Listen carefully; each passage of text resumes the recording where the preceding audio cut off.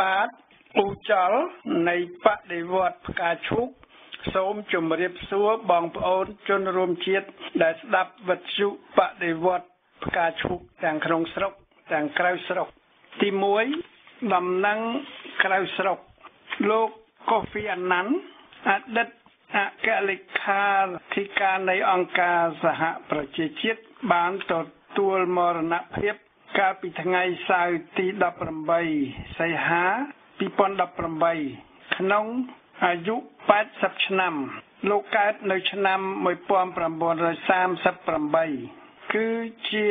អគ្គលេខាធិការនៃអង្គការសហប្រជាជាតិទី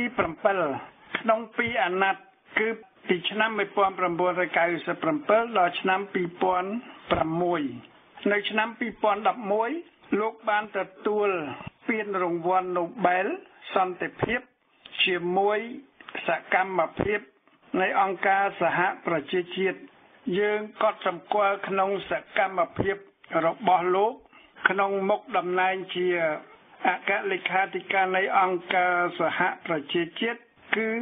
លោកប្រឆាំងការលុកលុយប្រទេសអ៊ីរ៉ាក់ក្នុងឆ្នាំ2003យើងកត់សម្គាល់ដែរថាគឺនៅក្នុងអាណត្តិរបស់លោកកូហ្វីអាណាន់ដែល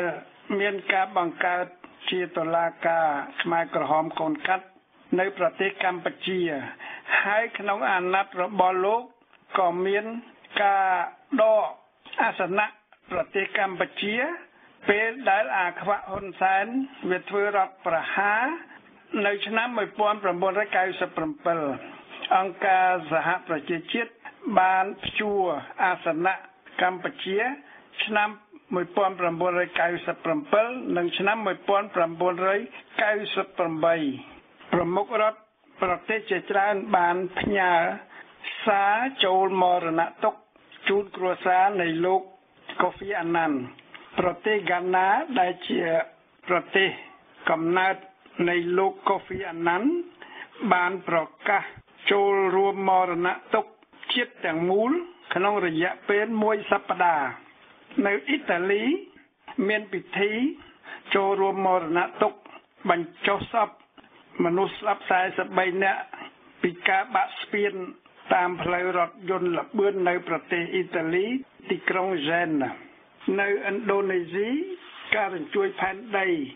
នៅកោះលំបុកកើតមានជាលើកទី2ទៀតហើយបានធ្វើឲ្យមានជនរងគ្រោះទាំងអស់ជិត500នាក់មកហើយនៅទួរគីរូបិយប័ណ្ណលីរបានបាត់តម្លៃប្រហែល 40% ក្នុងវិបត្តិថ្មីនេះ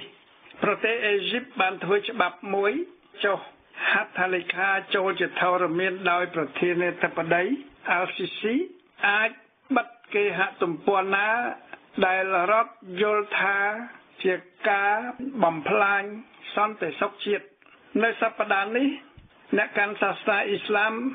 បានប្រារព្ធធ្វើធម្មយាត្រាសាសនាអ៊ីស្លាមទៅទីក្រុងឡាមិចថ្ងៃដំបូងគេសង្កេតឃើញអ្នកកាន់សាសនាអ៊ីស្លាមទៅដល់ទីក្រុងឡាមិចប្រារព្ធពិធីនេះក្នុងចំនួនដ៏ធំធេងគឺជាង2លាននាក់ប្រទេសកាតាបានត្អូញត្អែថាប្រទេសអារ៉ាប៊ីសាអូឌីតបានឃាត់ប្រជាជនរបស់ខ្លួនមិនឲ្យធ្វើធម្មយាត្រាសាសនាអ៊ីស្លាមនេះទៅក្រុងឡាមិចនៅអ៊ីរ៉ាក់តុលាការកំពូលបានសម្រេចផ្ដល់សច្ចាប័នលើលទ្ធផលរកឡើងវិញក្នុងការបោះឆ្នោតកាលពីខែឧសភា2018ដែលក្នុងនោះមេសាសនាមុកតាតាសាដេបានឈ្នះឆ្នោតយើងក៏សម្គាល់ដែរថាអតីតជើងឯករត់ល្បឿន100ម៉ែត្រនិង200ម៉ែត្រអ៊ូសេនប៊ុលបានចាប់ផ្ដើមប្រកបវិជ្ជាជីវៈថ្មីក្នុងសប្តាហ៍នេះគឺទាត់បាល់អាជីពចាប់ផ្ដើមនៅប្រទេសអូស្ត្រាលីក្រុងស៊ីដនីក្នុងសង្គ្រាមរវាងប្រទេសយេម៉ែននិងអារ៉ាប៊ីសាអូឌីតរបាយការណ៍មួយរកឃើញថាសម្ព័ន្ធប្រឆាំងយេម៉ែនដឹកនាំដោយប្រទេសអារ៉ាប៊ីសាអូឌីតបានប្រើគ្រាប់បែក ធ្វើនៅសហរដ្ឋអាមេរិកហើយសម្លាប់ក្មេងៗ40នាក់នៅក្នុងសប្តាហ៍កន្លងមកនេះនៅប្រទេសយេម៉ែនសហរដ្ឋអាមេរិកបានដាក់ទណ្ឌកម្មលើមេបញ្ជាការនានានៅប្រទេសភូមាដែលគេរកឃើញថាបានធ្វើការសម្លាប់ពូជសាសន៍លើក្រុមរ៉ូហីញ៉ានៅប្រទេសប៉ាគីស្ថានអតីតជើងឯកកីឡាគ្រីកេតក្នុងឆ្នាំ1992គឺលោកអ៊ីមរ៉ានខានបានទទួលតំណែងជានាយករដ្ឋមន្ត្រីនៅប៉ាគីស្ថានហើយស្បត់ចូលតំណែងថ្មីនេះកាលពីថ្ងៃ18សីហា2018លោកសន្យាថានឹងគាស់រំលើងចាប់ជនពុករលួយឲ្យបាននៅឥណ្ឌូនេស៊ីក្រុងហ្សាកាតាពិធីសម្ពោធបើកល្បែងកីឡាអត្តពលកម្ម Asian Game បានធ្វើនៅក្នុងសប្តាហ៍នេះដើម្បីទទួលអត្តពលិក 14,000 នាក់មកពីប្រទេស45ដែលគេនឹងដណ្ដើមយកមេដាយទាំងអស់ចំនួន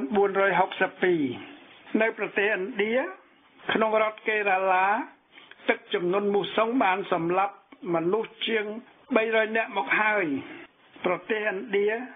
បានចាប់ផ្ដើមបញ្ជូនជំនួយទៅជនរងគ្រោះហើយប្រទេសនានាខ្លះក៏បានជួយ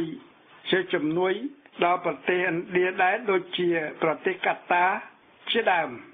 អង្គការសហប្រជាជាតិបានជំរុញឲ្យមានការចរចារវាងរដ្ឋាភិបាលយេម៉ែននិងក្រុមបះបោហ៊ូទីដើម្បីបញ្ឈប់សង្គ្រាមនៅយេម៉ែននៅជុំវិញប្រទេសវេណេស៊ុយឡាដូចជាប្រទេសអេក្វាទ័រកំពុងរឹតបន្តឹងមិនឲ្យជនជាតិវេណេស៊ុយអេឡាចូលទៅក្នុងប្រទេសគេទេប្រទេសប្រេស៊ីលបញ្ជូនកងទ័ពដើម្បីទប់ស្កាត់នៅតាមព្រំដែនប្រេស៊ីលនិងវេណេស៊ុយឡាមិនឲ្យជនភៀសខ្លួនចូលប្រទេសប្រេស៊ីលនេះហើយជាផលវិបាកនៃនយោបាយលោកម៉ាឌូរ៉ូដែលពុំគោរពលទ្ធិប្រជាធិបតេយ្យក្នុងការបោះឆ្នោតនាំឲ្យរូបិយប័ណ្ណនៃប្រទេសនេះចុះតម្លៃជាង1លានដងនៅអង់គ្លេសផលវិបាក Brexit គឺការចាកចេញពីអឺរ៉ុបធ្វើឲ្យមានបញ្ហាចម្រូងចម្រាសជាច្រើនមេសហគ្រាសមួយនៅអង់គ្លេសបានផ្ដល់លុយ1លានលីស្តេកលិញដើម្បីឲ្យជនជាតិអង់គ្លេសសម្រេចធ្វើប្រជាមតិពី Brexit នេះជាលើកទី2ឡើងវិញដើម្បីបញ្ឈប់បញ្ហាដ៏ចម្រូងចម្រាសនានាលោក Mike Pompeo បានថ្លែងថាសហរដ្ឋអាមេរិកប្រុងប្រៀបរួចហើយថានឹងជួយឲ្យមានការចរចាគ្នារវាងរដ្ឋាភិបាលអាហ្វហ្គានីស្ថាននិងក្រុមតាលីបាននៅអឺរ៉ុបក្រោយពីមានការធានាស្រោចស្រង់បំណុលក្នុងតំបន់ប្រទេសប្រើអឺរ៉ូ Eurozone បានជួយប្រទេសក្រិចឲ្យចេញពីមហាភយន្តរាយហិរញ្ញវត្ថុបានមកក្រុមប្រទេសអឺរ៉ូបានប្រកាសថាកលយុគហិរញ្ញវត្ថុនៅប្រទេសក្រិចនេះបានចប់សពគ្រប់ហើយដូច្នេះប្រទេសក្រិចនឹងមានសេរីភាពអាចធ្វើការសុំខ្ចីលុយដោយសេរីពីផ្សារហិរញ្ញវត្ថុនេះគឺជាសាមគ្គីភាពរវាងប្រទេសនានានៅក្នុងហ្សូនអឺរ៉ូគឺតំបន់ដែលប្រើរូបិយវត្ថុអឺរ៉ូដំណឹងក្នុងស្រុកកាលពីថ្ងៃច័ន្ទទី20សីហា2018ស្ដេចសីហមុនីប្រកាសលើកទោសទេពវនីអាយុ38ឆ្នាំនិងសកម្មជនដីធ្លី3នាក់ទៀតប៉ុន្មានថ្ងៃមុននេះតុលាការបានដោះលែងលោកកឹមសុខឡានេះគឺជាល្បិចអាខ្វាក់ដែលប្រើដំបងនិងការ៉ុតដើម្បីយកឈ្នះលើប្រជាជាតិខ្មែរនិងលើអន្តរជាតិបើប្រជាជាតិខ្មែរនិងអន្តរជាតិមិនប្រើវិធានការក្តៅខ្លាំងក្លាទេនោះអាខ្វាក់ជនផ្ដាច់ការយួនហាណូយចិនប៉េកាំង នឹងបន្តធ្វើភ្លៀងធ្វើផ្គរធ្វើឲ្យខ្មែរទទួលទឹកជំនន់លិចផ្ទះសម្បែងវេទនាខូចខាតទ្រព្យសម្បត្តិជារៀងរហូតដូចជនជាតិឥណ្ឌានៅរដ្ឋកេរឡារងគ្រោះដោយភ្លៀងព្យុះមូសុងដូច្នោះដែរល្មមដល់ពេលអន្តរជាតិប្រើថ្នាំខ្លាំងគឺដាក់ទណ្ឌកម្មពន្ធដារលើទំនិញនាំពីប្រទេសកម្ពុជាចូលក្នុងប្រទេសគេភ្លាមហើយអង្គការសហប្រជាជាតិត្រូវតែសម្រេចព្យួរអាសនៈកម្ពុជាមួយរយៈសិនដើម្បីយកពេលដោះស្រាយបញ្ហាខ្មែរឲ្យបានជ្រះស្រឡះជាស្ថាពរជាវិជ្ជមានគឺឯករាជ្យកម្ពុជាបូរណភាពទឹកដីសិទ្ធិសេរីភាពលទ្ធិប្រជាធិបតេយ្យនៃប្រជាជាតិខ្មែរទើបអង្គការសហប្រជាជាតិនឹងប្រគល់អាសនៈកម្ពុជាមកឲ្យរដ្ឋាភិបាលថ្មីនៅកម្ពុជាឡើងវិញអង្គការអន្តរជាតិមួយឈ្មោះ Frontline Defender បានថ្លែងការណ៍ពីថ្ងៃ17សីហាសូមឲ្យតុលាការហ៊ុនសែនទម្លាក់ចោលការចោទប្រកាន់លើមន្ត្រីសិទ្ធិមនុស្ស4នាក់នៃអង្គការអាត់ហុកនិងមន្ត្រីកោជបម្នាក់គឺលោកនីចារ្យាដោយឥតលក្ខខណ្ឌកាលពីថ្ងៃ12សីហាតុលាការភ្នំពេញបានកោះហៅលោកណៃវ៉ងដាឲ្យចូលអង្គប្រជុំជំនុំជម្រះថ្ងៃ27សីហាលោកនីចារ្យាក៏បានទទួលសម្បត្តិដែលសូមបញ្ជាក់ថាលោកនីចារ្យាជាអតីតអគ្គលេខាធិការរងនៃកោជបលោកនីសុខាយីសុកសានលឹមមុនីណៃវ៉ងដានីចារ្យាបានជាប់ពន្ធនាគារចាប់ពីឆ្នាំ2016មកពីបទសោកប៉ាន់សាក់សីជុំវិញរឿងកែមសខានិងស្រីមុំអង្គការ Frontline Defender ធ្វើសំណូមពរថាឲ្យមានការកាត់ទោសត្រឹមត្រូវទៅតាមស្តង់ដារអន្តរជាតិហើយត្រូវតែឲ្យមនុស្សជាប់ចោទទាំង5នាក់នេះអាចធ្វើការប្រកបអាជីពរបស់ខ្លួនបានឡើងវិញក្នុងសេរីភាពបើសិនជាមានទោសអ្នកទាំង5នឹងត្រូវជាប់គុកពី5ទៅ10ឆ្នាំអ្នកទាំង5បានជាប់ពន្ធនាគារអស់14ខែមកហើយត្រូវបានតុលាការដោះលែងឲ្យនៅក្រៅឃុំថ្មីនេះយោធិនអាចផ្កាយ4ជាមេអង្គរៈហ៊ុនសែនឈ្មោះហ៊ីងប៊ុនហៀងបានប្រកាសថានឹងត្រៀមខ្លួនវាយសហរដ្ឋអាមេរិកធ្វើឲ្យសង្គម Facebook YouTube ចំអកពីគ្រប់ទិសទីម្ដេចក៏យោធិនអាចផ្កាយ4នេះមិនទៅបំពេញករណីយកិច្ចការពារទឹកដីខ្មែរវាយកកោះត្រល់ខ្មែរមកឲ្យកម្ពុជាវិញបែរជាប្រកាសល្ងើពកថ្ងាសសម្លុតសហរដ្ឋអាមេរិកទៅវិញព្រោះតែសហរដ្ឋអាមេរិកបានដាក់ទណ្ឌកម្មលើហ៊ីងប៊ុនហៀងដែលជាអ្នករួមគំនិតជាមួយអាខ្វាក់ហ៊ុនសែនកាប់ព្រៃឈើបំផ្លាញរ៉ែប្រព្រឹត្តអំពើទុច្ចរិតជាពិសេសសម្រាប់លទ្ធិប្រជាធិបតេយ្យនៅកម្ពុជាអាខ្វាក់ហ៊ុនសែនបានស្នើឲ្យស្ដេចទីម៉ូងសីហមុនីពន្លឿនកាលបរិច្ឆេទតែងតាំងសភាថ្មីតែងតាំងរដ្ឋាភិបាលថ្មីដើម្បីឲ្យពួកអន្តរថៃទាំងនេះបានតំណែងអាចទៅបំពេញបេសកកម្មនៅអន្តរជាតិដូចជានៅអង្គការសហប្រជាជាតិនៅអឺរ៉ុបនៅអាស៊ានឡាក់បដិវត្តការឈូកមិនយល់តលតែសោះថាម្លេចបានជាពួកអដិរឆានមុខឆ្កែទាំងនេះវាមិនគោរពឆន្ទៈប្រជាជាតិខ្មែរនិងអន្តរជាតិក្រោយពីវាបានរៀបចំការបោះឆ្នោតคล้ายបៃលុកបៃលយកអាសនៈសភា125ទាំងអស់ធ្វើជាអាសនៈរបស់វានៅប្រទេសកម្ពុជានឹងមានការផ្ទុះភ្នំភ្លើងនិងផ្ទុះមហាស៊ូណាមីជាដាច់ខាតដែលនឹងបង្កជាមហាភយន្តរាយមួយទៀត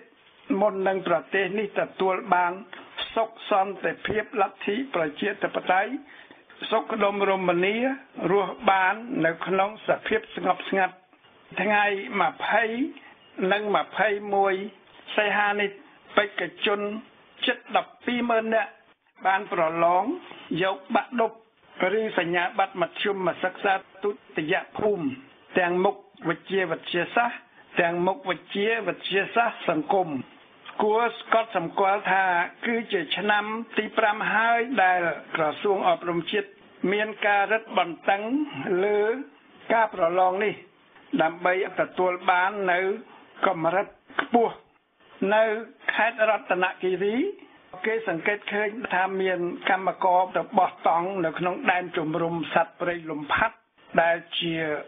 ជំរំមានទំហំជាង 4,000 ហិកតាហើយគេកាប់ឈើធ្វើអាជីវកម្មខុសច្បាប់រុករានទន្ទ្រានដីធ្វើជា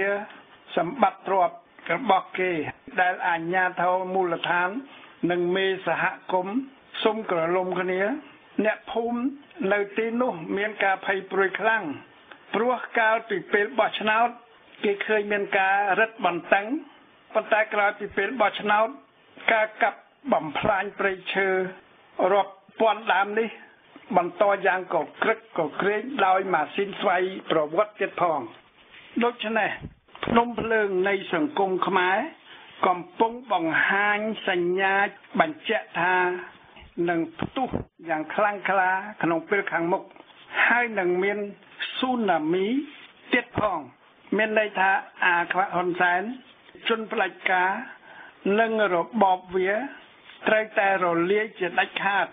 ព្រោះបបរលោហៈធាតុក្តៅនៃសង្គមកម្ពុជាបច្ចុប្បន្នកំពុងហៀចេញពីមាត់ភ្នំភ្លើងហើយហូរធ្លាក់ពីមាត់ភ្នំតាមជម្រាលភ្នំបំផ្លាញអ្វីៗដែលនៅពីមុខបបរលោហៈធាតុនេះភ្នំភ្លើងសង្គមខ្មែរបានព្រោះភ្លើងជាបបរលោហៈធាតុទៅក្នុងអាកាសធ្វើឲ្យអន្តរជាតិមើលឃើញពីចម្ងាយភ័យខ្លាចគ្រប់គ្នាគ្រោះថ្នាក់នឹងកើតមានចំពោះអ្នកស្រុកដែលរស់នៅជុំវិញនឹងក្បែរភ្នំភ្លើងព្រោះមហាស៊ូណាមីនិងភ្នំភ្លើងនឹងជះកម្ដៅជាបបរលោហៈធាតុបណ្ដាលឲ្យមានមហាភយន្តរាយនៅជុំវិញបរិវេណភ្នំភ្លើងអ្នករស់នៅតំបន់ជុំវិញភ្នំភ្លើងកំពុងភ្ញាក់ផ្អើលហើយប្រុងប្រៀបទប់ទល់គឺមានប្រទេសជិតខាងដូចជាវៀតណាមសហគមន៍អាស៊ាននិងលោកសេរីនៅពីចម្ងាយដូចសហរដ្ឋអាមេរិកអឺរ៉ុបអូស្ត្រាលីឬប្រទេសកុម្មុយនីសដូចចិនរុស្ស៊ីឡាក់តើប្រជាជាតិខ្មែរនឹងបណ្ដោយខ្លួនឲ្យស្លាប់ក្រោមបបរលោហៈធាតុក្តៅនៃសង្គមរបស់ខ្លួននេះឬយ៉ាងណាឬក៏គេត្រូវងើបជាមួយអន្តរជាតិចាត់វិធានការដើម្បីគ្រប់គ្រងគ្រោះមហន្តរាយនេះឲ្យរួចពីមហាគ្រោះថ្នាក់ពលគឺដើម្បីការពារប្រជាជាតិខ្មែរនិងប្រទេសកម្ពុជាមុននឹងឆ្លើយនៅសំណួរនេះបាទវត្តកាឈុបសូមឲ្យប្រជាជាតិខ្មែរពិនិត្យមើលសារធាតុនៃភ្នំភ្លើងនិងមហាស៊ូណាមីនេះសិនដើម្បីរិះរកមធ្យោបាយទប់ទល់សារធាតុនៃភ្នំភ្លើងក្នុងសង្គមខ្មែរភ្នំភ្លើងនេះកំពុងឡើងកម្ដៅខ្លាំងពីក្នុងដីហើយកំពុងស្ទះដោយគម្របមាត់ច្រកភ្នំភ្លើងដែលនឹងផ្ទុះចេញមកក្រៅក្នុងពេលមួយដែលมันអាចស្មានបានព្រោះហ៊ុនសែនវាបានខ្ទប់ភ្នំភ្លើងសង្គមនេះតាមអំណាចផ្ដាច់ការដោយប្រើអាវុធដោយប្រើច្បាប់ព្រៃផ្សៃរបស់វារបបហ៊ុនសែនវាអាចធ្វើឲ្យគម្របនេះមិនរបើកផ្ទុះបានមួយរយៈតែរបបអាខ្វាក់គ្មានលទ្ធភាពខ្ទប់គម្របនេះបានយូរទេព្រោះភ្នំភ្លើងគឺជាបបរលោហៈធាតុក្តៅនៃសង្គមអាចនឹងរំលាយគម្របផ្ដាច់ការនៃអាខ្វាក់ហ៊ុនសែនបាន គឺបបភ្នំភ្លើងសង្គមនេះហើយដែលមានសារធាតុជាសង្គមអយុត្តិធម៌សង្គមប្រេផ្សាយប្រើកំភ្លើងប្រើច្បាប់របស់ក្រមវាដើម្បីចាប់ប្រជាជាតិខ្មែរដាក់គុកជាសង្គមខ្វះសេរីភាពព្រោះអាខ្វាក់ហ៊ុនសែនខ្ទប់ការបះបោរនៃប្រជាជាតិតាមការបង្ក្រាបកុំឲ្យមានការប្រឆាំងនៅក្នុងរបបវាគឺប្រឆាំងអាណានិគមយួននិងចិនមិនឲ្យហ៊ានទាមទារសិទ្ធិសេរីភាពជាប្រជាពលរដ្ឋដូចជនជាតិដទៃរស់នៅក្នុងប្រទេសសេរី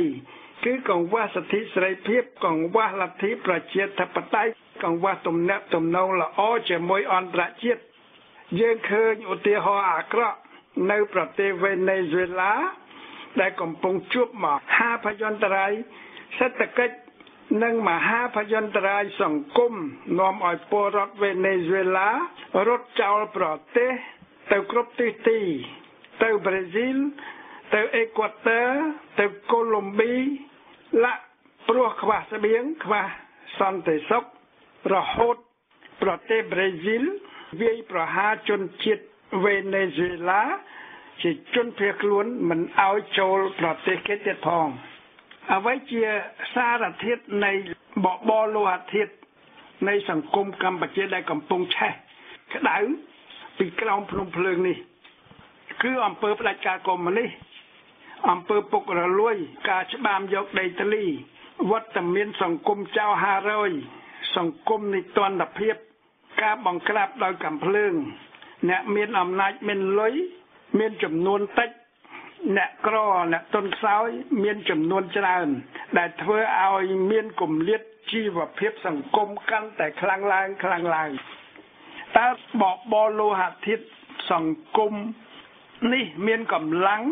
និងឥទ្ធិពលធំធេងប៉ុណ្ណាកម្លាំងនៃបបរលោហៈធាតុគឺជាវិបត្តិនៃសង្គមផ្ដាច់ការដែលកំពុងពុះហើយនឹងពុះផ្ទុះ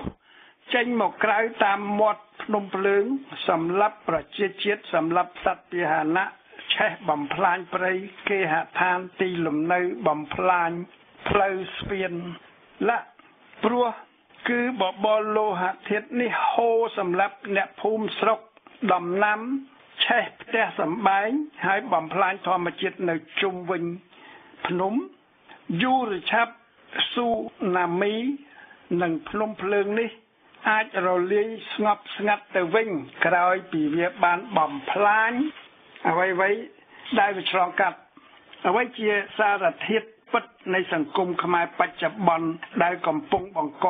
កើតជាមហាស៊ូណាមីនិងភ្នំភ្លើងសង្គមនេះគឺជាសង្គមម៉ាហ្វីយ៉ាគ្រួសារហ៊ុនសែនយោធាអាចផ្កាយនិយមសុំក្រឡុំជាមួយក្រុមអុកញ៉ាច់មេសហគ្រាសទុច្ចរិតរួមជាមួយមន្ត្រីអាចមួយដុំគឺជាក្រុមអ្នកមានចៅ500ម៉ាហ្វីយ៉ាជាស្ថាប័នជាតិអាណាធិបតេយ្យគ្រប់គ្រងដោយក្រុមអាលីហៅអាត្រពង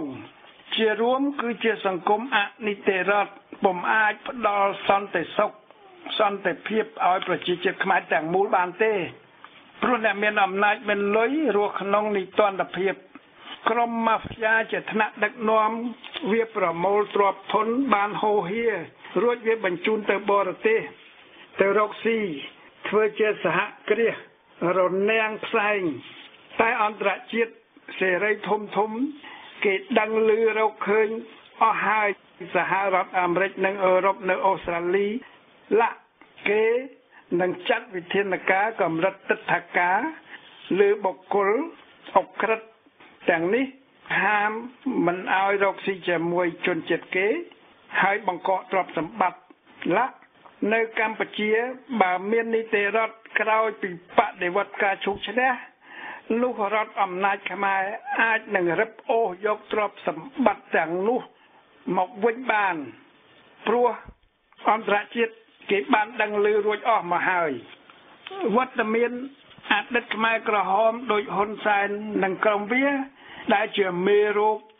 បង្កើតជាបបរលោហៈធាតុក្តៅបំផ្ទុះកំហឹងនៃប្រជាជាតិខ្មែរព្រោះពួកវារស់នៅក្នុងនីតិរដ្ឋភាពហើយពួកវារស់ ជាមួយជនរងគ្រោះរាប់លានអ្នកយ៉ាងក៏ក្លឿនមើលងាយជនរងគ្រោះជាខ្មែរហើយខ្មែរក្រហមទាំងនោះបន្តទទួលកិត្តិយសគ្រប់គ្រងខ្មែរជាជនរងគ្រោះបន្តទៀតចំណែកតុលាការខ្មែរក្រហមជំនុំជម្រះតែលើមេខ្មែរក្រហម 4-5 នាក់តែប៉ុណ្ណោះដូច្នេះគ្មានការពិតគឺគ្មានការផ្សះផ្សាចិត្តបានទេបបលោហៈធាតុក្តៅនៅតែមានដដែលថ្ងៃណាមួយភ្នំភ្លើងនេះនឹងផ្ទុះដដែលព្រោះតុលាការខ្មែរក្រហមកូនកាត់ទោសតែខ្មែរក្រហម 4-5 នាក់ហើយជាខ្មែរក្រហមមានមនោគមវិជ្ជាប្រឆាំងយួនរីឯខ្មែរក្រហមរាប់ម៉ឺនសែននាក់ទៀតគេរស់ក៏ក្លឿនប្រហើននិទណ្ឌភាពប្រមូលទ្រព្យសម្បត្តិហើយពួកវាពុំបំហាញការពិតប្រាប់ឲ្យប្រជាជាតិខ្មែរដឹងឮទេដូច្នេះបើគ្មានការអត់ឱនជាក់ស្ដែងព្រោះប្រជាជាតិខ្មែរពុំទទួលបានការពិតការផ្ទុះភ្នំភ្លើងសង្គមខ្មែរនឹងកើតមានឡើងនៅអនាគតគឺជាកំហឹងចងពៀក្តៅក្រហាយងើបបះបោគឺជាកំសួលភ្នំភ្លើងបំផ្ទុះសង្គ្រាមជាការសងសឹកម្ដងទៀតទៅលើក្រុមខ្មែរក្រហមអយុត្តិធម៌ពុករលួយមេតាហានប៉ូលីសនគរបាលបច្ចុប្បន្នដែលជាក្រុមនិយមអាចផ្កាយអត់ប្រយោជន៍ទុច្ចរិតបង្ក្រាបប្រជាជាតិខ្មែរមិនឲ្យមានសិទ្ធិសេរីភាពភ្នំភ្លើងនឹងផ្ទុះព្រោះមានវត្តមាននៃអាណានិគមយួនបច្ចុប្បន្ននៅកម្ពុជាព្រោះទោះជាមានកិច្ចព្រមព្រៀងប៉ារីស$23,1991ក៏យួនអាណានិគមបញ្ចេញពីកម្ពុជាដែរនៅឆ្នាំ1989គឺជាឆាកល្ខោនធ្វើជាដកទ័ពបញ្ឆោតអន្តរជាតិដូច្នេះបបលោហៈធាតុក្តៅនឹងផ្ទុះជាដាច់ខាតដោយសារវត្តមានអាណានិគមយួននឹងមានការកាប់សម្លាប់គ្នាទៅអនាគតហ៊ុនសែននិងយួនមិនបានលុបចោលសន្ធិសញ្ញា1979 1982 1983 1985 ទេដែលមានចែងនៅក្នុងកិច្ចព្រមព្រៀងប៉ារីស$23,1991ដែលឲ្យកម្ពុជាលុបសន្ធិសញ្ញានានាអយុត្តិធម៌តែអាខ្វាក់ហ៊ុនសែនបែរជាបង្ខំស្ដេចសីហមុនីឲ្យចុះហត្ថលេខាលើសន្ធិសញ្ញាបំពេញបន្ថែម2005ធ្វើឲ្យយួនអាចកាត់កោះត្រល់និងកោះនានាជាសម្បត្តិរបស់យួនបានហើយបោះបង្គោលព្រំដែនចូលដីខ្មែរយកទឹកដីបន្ថែមពីកម្ពុជាព្រោះអាណានិគមយួនគឺកើតមកពីរបបខ្មែរក្រហមប៉ុលពតនិយមចិននិយមយួននេះឯងគឺពេលដែលអាខ្វាក់ហ៊ុនសែនអាយ៉ងយួនវាឈ្នះលើប៉ុលពតថ្ងៃ7 មករា 1979 ទើបយួនហាណូយវាហ៊ានកាត់ដីព្រំប្រទល់ទៅឲ្យប្រទេសវៀតណាមតាមរយៈអាខ្វាក់ហ៊ុនសែនប្រឆាំងឆន្ទៈស្នេហាជាតិនៃប្រជាជាតិខ្មែរមហាស៊ូណាមីនឹងភ្នំភ្លើងនឹងកើតឡើងពីអយុត្តិធម៌ពីសម្ពាធសេដ្ឋកិច្ចចិននៅកម្ពុជាព្រោះពុំមែនជាសេដ្ឋកិច្ចដើម្បីដោះស្រាយបញ្ហាក្រីក្រនៃប្រជាជាតិខ្មែរទេគឺជានយោបាយធ្វើឲ្យមានគម្លាតជីវភាពនៅកម្ពុជាកាន់តែជ្រៅទៅរវាងអ្នកមានជាបរទេសជាថ្នាក់ដឹកនាំនិងអ្នកក្រជាជនជាតិខ្មែរជាកម្មករជាកសិករដែលបានបាត់ដីធ្លីហើយជំពាក់បំណុលធនាគារនាំគ្នារត់ទៅធ្វើការនៅបរទេសដូចជានៅប្រទេសថៃម៉ាឡេស៊ីកូរ៉េខាងត្បូងជប៉ុនឡាទំនិញនានាចូលពីស្រុកយួនពីស្រុកចិនពាសពេញកម្ពុជាគឺជាការបំផ្លាញធនធានកម្ពុជាផ្នែកកសិកម្មដ៏ធំធេងពោលគឺជាសេដ្ឋកិច្ចម៉ាហ្វ្យាបំរើជនផ្ដាច់ការបំរើក្រុមបពុះអាខ្វាក់ហ៊ុនសែនសុំក្រឡុំជាមួយបរទេសជិតចរិតនៅកម្ពុជាសុំក្រឡុំជាមួយថ្នាក់ដឹកនាំកញ្ចាស់បរទេសជាជនប្រជាជាតិខ្មែរដូច្នេះជនផ្ដាច់ការហ៊ុនសែននិងរបបផ្ដាច់ការ រាជានិយមទី2ក្រោមអំណាចអាខ្វាក់គឺជាបបរលោហៈធាតុក្តៅបំផ្ទុះភ្នំភ្លើងនៅក្នុងសង្គមខ្មែរព្រោះហ៊ុនសែនវាពំបានគោរពស្មារតីរដ្ឋធម្មនុញ្ញកម្ពុជាផងវាពង្រឹងអំណាចផ្ដាច់ការរបស់វាក្រោយពីមានកិច្ចព្រមព្រៀងប៉ារីកន្លងមកនេះអាខ្វាក់ហ៊ុនសែនវាបានធ្វើច្បាប់នានាជំនួសកំភ្លើងចាប់ខ្មែរដាក់គុកហើយវាអះអាងថាគឺជាប្រទេសគោរពនីតិរដ្ឋដូចជាវាធ្វើច្បាប់ថ្មីជាច្បាប់គណៈរដ្ឋមន្ត្រីច្បាប់តុលាការច្បាប់កម្រិតសិទ្ធិសេរីភាពសារព័ត៌មានច្បាប់បង្ក្រាបសហជីពច្បាប់ព្រហ្មទណ្ឌដើម្បីចាប់ឃុំឃាំងសកម្មជនប្រឆាំងច្បាប់គណៈបកដើម្បីបំផិតបំភ័យសកម្មភាពនយោបាយច្បាប់នយោបាយជារួមហ៊ុនសែនបានបង្កើតជាច្បាប់ប្រៃផ្សៃជំនួសកំភ្លើងដែលនៅក្នុងមនោគមវិជ្ជាកុម្មុយនីសគឺអំណាចបានមកពីចុងកំភ្លើងតែសម័យអាខ្វាក់ហ៊ុនសែនអំណាចបានមកពីការគោរពច្បាប់របស់វាដូច្នេះនៅកម្ពុជាបច្ចុប្បន្នអំណាចគង់វង្សរបស់អាខ្វាក់ហ៊ុនសែនគឺតាមការអនុវត្តច្បាប់ព្រៃក្រោយពីវាបានទទួលអំណាចតាមកំភ្លើងនៅថ្ងៃ7មករា1979ក្រោយពីរដ្ឋប្រហារឆ្នាំ1997ហើយក្រោយពីការបោះឆ្នោតបន្លំឆ្នាំ1998 2003 2008 2013 និង2018នេះដូច្នេះបបរលោហៈធាតុក្តៅគឺកើតមកពីសង្គមអយុត្តិធម៌ពុករលួយព្រៃផ្សៃនៃរបបអាខ្វាក់បច្ចុប្បន្ននេះឯងដែលកំពុងតែផ្ទុះបង្កើតឲ្យមានកំហឹងពីគ្រប់ទិសទីពីជនរងគ្រោះពីសំណាក់ប្រជាជនក្រីក្រពីកសិករដែលគ្មានទីផ្សារជំពាក់បំណុលធនាគារពីកម្មករដែលគ្មានសិទ្ធិទាមទារដើម្បីជីវភាពរុងរឿងដើម្បីគេអាចរស់បានជាមួយគ្រួសារពីអាជីវករព្រោះមានការរាតត្បាតពីតំណែងបរទេសនៅកម្ពុជាពីសកម្មជនសង្គមស៊ីវិលដែលគ្មានសិទ្ធិសេរីភាពពីបកនយោបាយដែលអាខ្វាក់ហ៊ុនសែនវាបានខ្ទប់បិទមាត់មិនឲ្យគេប្រើសិទ្ធិសេរីភាពផ្ទុយពីអនុសញ្ញាសិទ្ធិពលរដ្ឋនិងសិទ្ធិនយោបាយនៃអង្គការសហប្រជាជាតិគឺរបបអាខ្វាក់ដែលដុតកម្ដៅខ្លាំងឡើងបំផុសបបរលោហៈធាតុនេះឲ្យក្តៅនៅកម្ពុជាសប្តាហ៍ថ្ងៃហើយបបរលោហៈធាតុនេះរងចាំតែពេលផ្ទុះធ្វើឲ្យមានមហាភយន្តរាយនៅកម្ពុជាតើប្រជាជាតិខ្មែរនិងអន្តរជាតិអាចទប់ស្កាត់បានឬទេភាពឥតប្រយោជន៍នៃរបបរាជានិយមទី2ស៊ីប៉ែបច្ចុប្បន្នព្រោះរាជានិយមទី2អស់តម្លៃគ្មានសិលធម៌ហើយប្រជាជាតិខ្មែរលែងគោរពស្ដេចព្រោះជារបបរាជានិយមឧបករណ៍នៃអំណាចផ្ដាច់ការរបស់អាខ្វាក់ហ៊ុនសែនដរាបណារបបនេះមិនគោរពបុព្វសិទ្ធិរបស់ខ្លួនគឺបុព្វសិទ្ធិស្ដេចដូច្នេះរបបរាជានិយមទី2គឺជារបបប្រយោជន៍ប្រជាជាតិខ្មែរគ្មានក្តីសង្ឃឹមលើរបបរាជានិយមទី2នេះទេបកនយោបាយពុំមានសង្ឃឹមលើស្ដេចទីមោងប្រជាជាតិខ្មែរជាជនរងគ្រោះគ្មានក្តីសង្ឃឹមលើសកម្មភាពវិជ្ជមានរបស់ស្ដេចបានឡើយឧទាហរណ៍បរិជានិយមរណរដ្ឋដែលបានប្តឹងរំលាយបកសង្គ្រោះចោលជាមួយបកយុវជនកម្ពុជាពេជ្រស្រស់កំពុងឆ្លៀតបន្តស៊ីប៉ែឆ្លៀតធ្វើនយោបាយយកចំណេញពីរបបផ្ដាច់ការនៃអាខ្វាក់ហ៊ុនសែន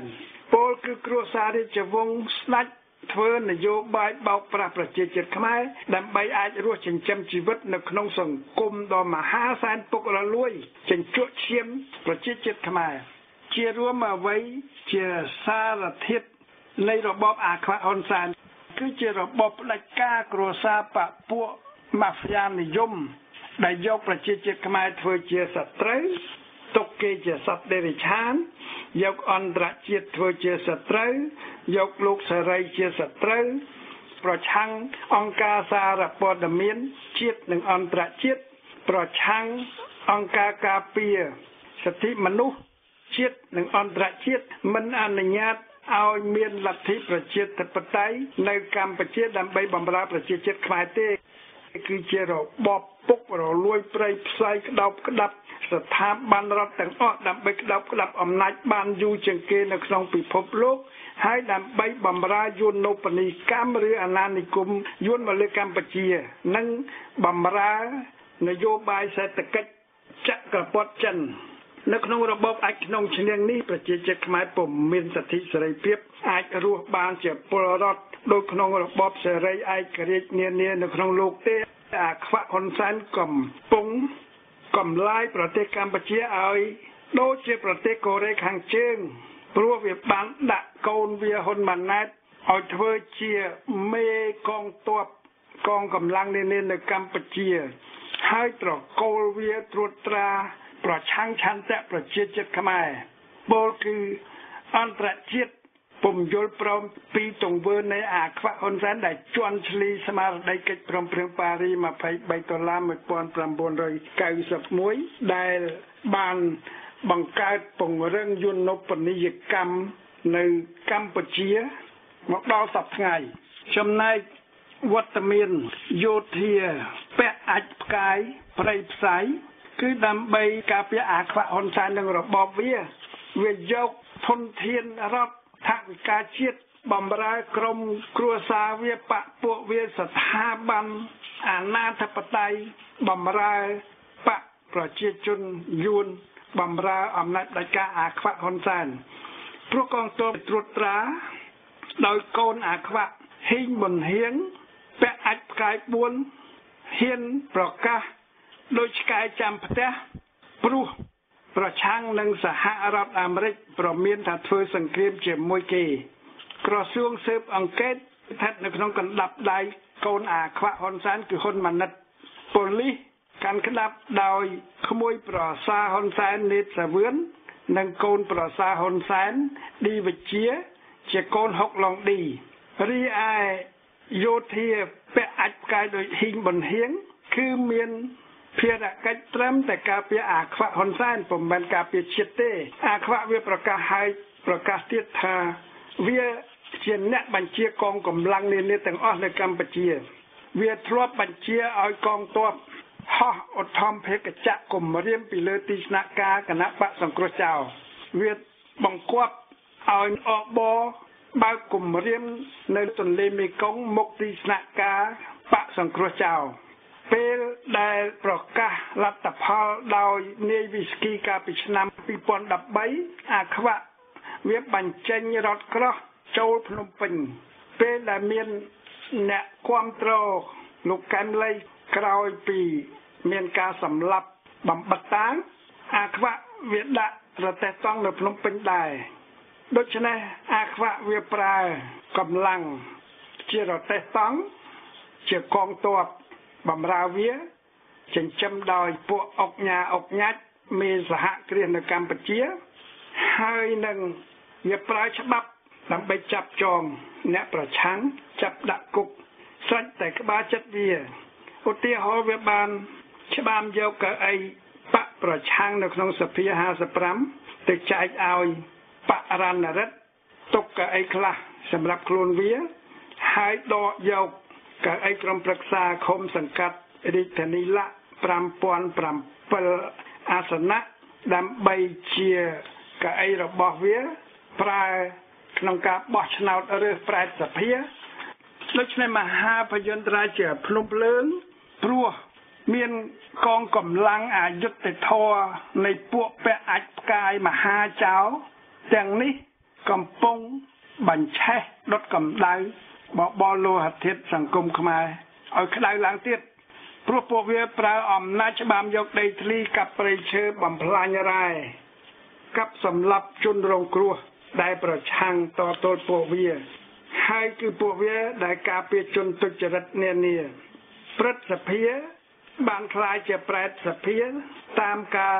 ច្បាមយកកៅអីក្រុមប្រឹក្សាឃុំសង្កាត់រាជធានីស្រុកខេត្តរបស់បកប្រឆាំងពលគឺជាសកម្មភាពធ្វើឲ្យរបបអាខ្វាក់ហ៊ុនសែនបង្កើតជាលោហៈធាតុក្តៅ ដុតកម្ដៅសង្គមខ្មែរដែលធ្វើឲ្យសង្គមនេះនឹងផ្ទុះគ្រប់ទិសទីនៅកម្ពុជានៅក្រោមក្រសែភ្នែកអន្តរជាតិទោះជាអាស៊ានអាស៊ីអឺរ៉ុបសហរដ្ឋអាមេរិកក៏ដោយតើអង្គការសហប្រជាជាតិអាចទទួលយកប្រទេសកម្ពុជាជាសមាជិកផ្ដាច់ការមិនគោរពលទ្ធិប្រជាធិបតេយ្យមិនគោរពច្បាប់អន្តរជាតិជាសមាជិករបស់ខ្លួនបានឬទេបដិវត្តការឈូកយល់ថាល្មមដល់ពេលដែលអង្គការសហប្រជាជាតិព្យួរអាសនៈកម្ពុជាកុំឲ្យអាខ្វាក់វាចូលរួមមហាសន្និបាតនៃអង្គការសហប្រជាជាតិនៅខែកញ្ញាខែតុលាខាងមុខនេះព្រោះក្នុងអាណត្តិលោកកូហ្វីអាណានឆ្នាំ1997-98ក្រោយពីរដ្ឋប្រហាររបស់អាខ្វាក់ហ៊ុនសែនក៏អង្គការសហប្រជាជាតិបានព្យួរអាសនៈនៃកម្ពុជាដែរដើម្បីធ្វើឲ្យមានលទ្ធិប្រជាធិបតេយ្យវិញនៅកម្ពុជាដូច្នេះល្មមដល់ពេលដែលសហប្រជាជាតិក្រុមប្រឹក្សាសិទ្ធិមនុស្សនៃអង្គការសហប្រជាជាតិនិងមហាសន្និបាតនៃអង្គការសហប្រជាជាតិសម្រាប់ព្យួរអាសនៈនៃកម្ពុជានេះសិនដើម្បីធ្វើឲ្យកម្ពុជាបានទទួលឯករាជ្យបូរណភាពទឹកដីក្លាយជានីតិរដ្ឋហើយប្រគល់សិទ្ធិឲ្យប្រជាជាតិខ្មែរឬរដ្ឋាភិបាលថ្មីតាមឆន្ទៈរបស់គេនៅពេលនោះហើយដែលអង្គការសហប្រជាជាតិនឹងទទួលរដ្ឋាភិបាលថ្មីឲ្យមកកាន់កាប់អាសនៈរបស់ខ្លួននៅអង្គការសហប្រជាជាតិនេះគឺជាសំណើនៃបដិវត្តការឈូកជារួមប្រជាជាតិខ្មែរបានរស់ក្រោមការសម្លុតជាអំពើផ្ដាច់ការនៃអាខ្វាក់ហ៊ុនសែនជិតកន្លះសតវត្សមកហើយគេបានបាត់បង់សិទ្ធិសេរីភាពអស់រលីងទោះជាមានកិច្ចព្រមព្រៀងប៉ារី23ដុល្លារ1991ក៏ដោយយួនចិននិងអាខ្វាក់ហ៊ុនសែនពុំគោរពកិច្ចព្រមព្រៀង23ដុល្លារ1991នេះទេប្រជាជាតិខ្មែរពុំបានទទួលការអប់រំវិជ្ជាជីវៈគេគ្មានជំនាញមុខវិជ្ជាដូច្នេះគេនាំគ្នាធ្វើចំណាក់ស្រុកដើម្បីយកកម្លាំងទៅលក់ធ្វើជាកម្មករឲ្យបរទេសគេរស់ក្នុងអសន្តិសុខនៅក្នុងកម្ពុជាព្រោះរបបអាខ្វាក់ហ៊ុនសែនពុំអាចធានាលទ្ធភាពជីវភាពសន្តិសុខឲ្យគេបានរស់ជាមនុស្សជាតិទេតើអន្តរជាតិនឹងហ៊ានសម្រេចចិត្តខ្លាំងក្លាឬទេដោយសហរដ្ឋអាមេរិកឬទេតើប្រជាជាតិខ្មែរនឹងហ៊ានងើបឬបំរាស់ខ្លាំងក្លាឬទេហើយជាពិសេសគេដឹងថាអន្តរជាតិស្ថិតនៅជាមួយខ្លួនគេទៀតផងអតីតលជាតេតារាត្រូវជួយខ្លួនឯងជាមុនសិនទេពទេវតានឹងជួយយើងជាខាងក្រោយដូច្នេះរបបអាខ្វាក់ហ៊ុនសែនគឺជារបបអសន្តិសុខខ្វះសន្តិភាពព្រោះគ្មានស្ថាប័នឯករាជ្យនៅកម្ពុជាទេគឺជាសង្គមអស្ថិរភាពពុំអាចផ្ដល់ក្តីសង្ឃឹមឲ្យប្រជាជាតិខ្មែរបានទេប្រជាជាតិខ្មែរនឹងទទួលបាននៅភាពចលាចលយ៉ាងធំធេងគឺការកាប់សម្លាប់គ្នាដើម្បីរស់ដើម្បីយុត្តិធម៌សង្គមដើម្បីសិទ្ធិសេរីភាពជាពលរដ្ឋជាមនុស្សជាតិដូច្នេះសង្គ្រាមនឹងអាចកើតឡើងជាដាច់ខាតព្រោះវត្តមាននៃអាខ្វាក់ហ៊ុនសែននិងរបបវាដែលកំពុងคล้ายជាបបរលោហៈធាតុក្តៅឡើង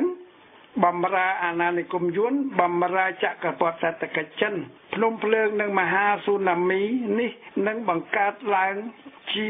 ការរំជួយផែនដីផ្ទុះឡើងជាដាច់ខាតក្នុងពេលដែលប្រជាជាតិខ្មែរត្រូវប្រុងប្រៀបខ្លួនដើម្បីជៀសវាងមហាគ្រោះថ្នាក់នៃបបរលោហៈធាតុសង្គមក្តៅរបៀបនេះគឺមានតែការរើបំរាស់ខ្លួនឯងនិងសហការ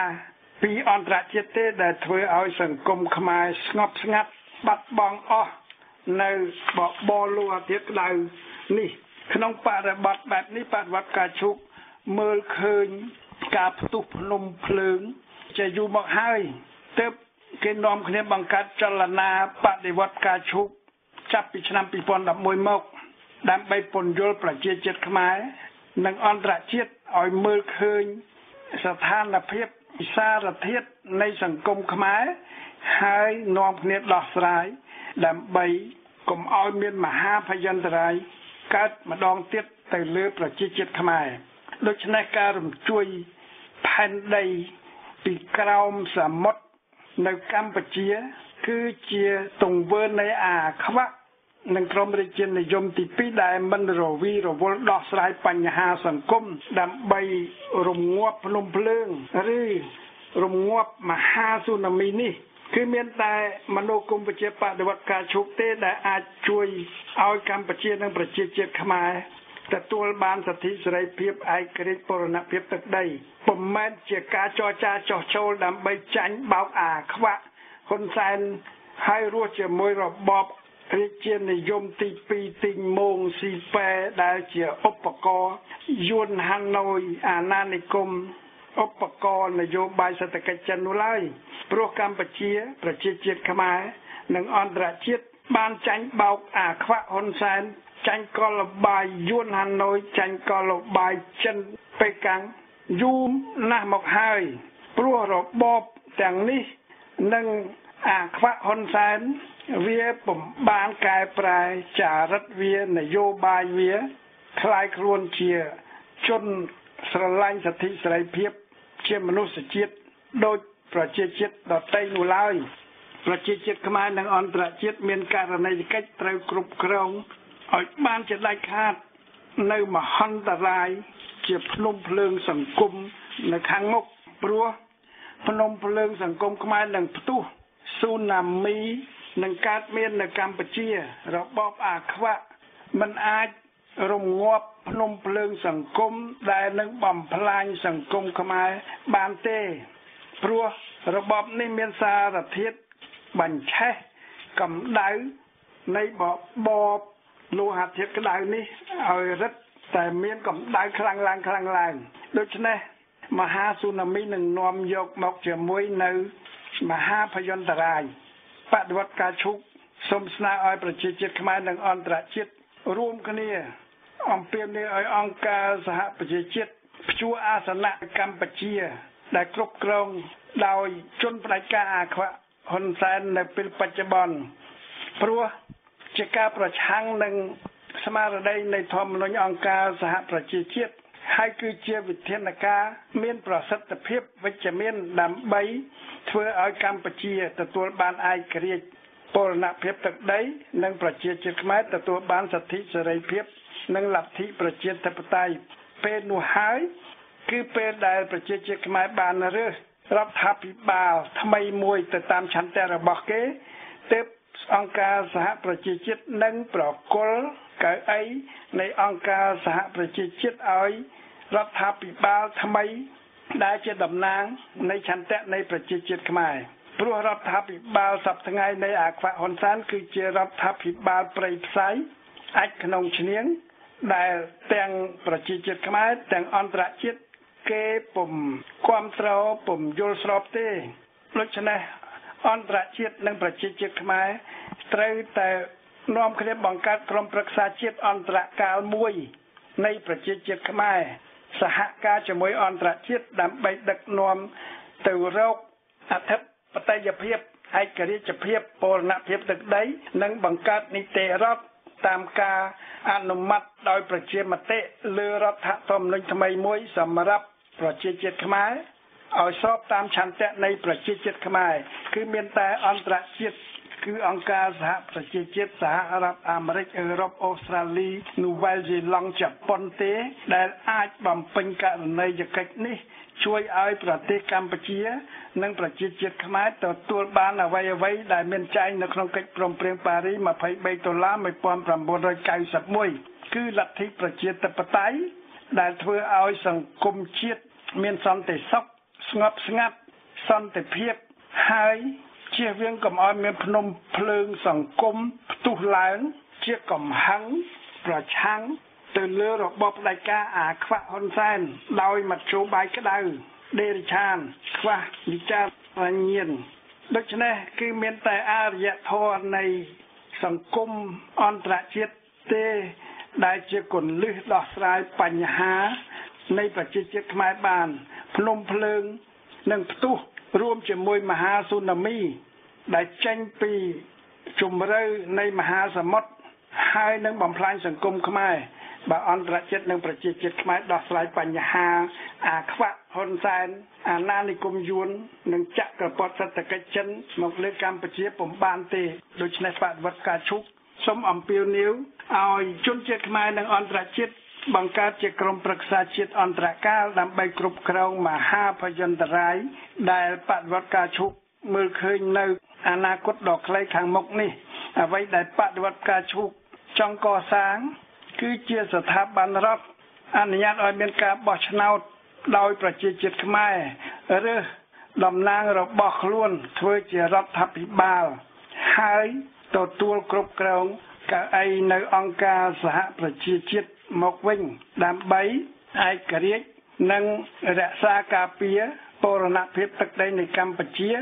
ហើយនឹងបម្រើប្រជាជាតិខ្មែរឲ្យមានសិទ្ធិសេរីភាពលទ្ធិប្រជាធិបតេយ្យជានិច្ចនិរន្តរ៍នេះហើយជាមនោគមវិជ្ជានៃបដិវត្តការឈូកដែលមិនត្រូវការប្រើកំភ្លើងប្រើអំពើផ្ដាច់ការឬប្រើការបន្លំបន្លំคล้ายក្នុងការបោះឆ្នោតណាមួយនោះឡើយគឺដើម្បីស្វែងរកសិទ្ធិសេរីភាពឯករាជ្យបូរណភាពទឹកដីនៃកម្ពុជាក្នុងអហិង្សាសហការជាមួយអន្តរជាតិក្រោមឆ័ត្រនៃអង្គការសហប្រជាជាតិនៃលោកសេរីដូចជាសហរដ្ឋអាមេរិកអឺរ៉ុបអូស្ត្រាលីកាណាដានូវែលសេឡង់ជប៉ុនឡាជម្រាបលាបងប្អូនជនរួមជាតិដែលស្ដាប់វិទ្យុបដិវត្តការឈូកទាំងក្នុងស្រុកទាំងក្រៅស្រុកសូមអរគុណ